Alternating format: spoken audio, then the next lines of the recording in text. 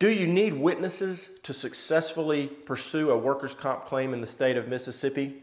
Hi, I'm Kevin Runlett with Runlett Law Firm. We focus on helping injured workers in the state of Mississippi, putting out these videos to provide you or family members who may have been hurt on the job some information to kind of help you get through.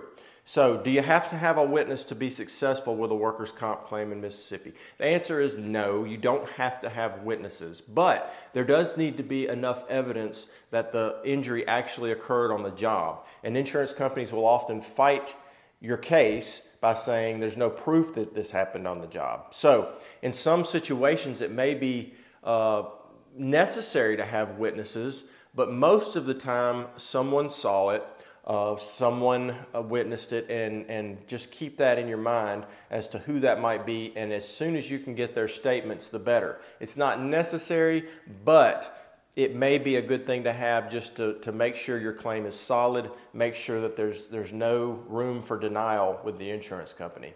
So hopefully this helps you. If it does, hit the like button. If you have any questions, feel free to contact us by email or phone. And if you can subscribe to the channel, we would really appreciate it. Hope you have a great day.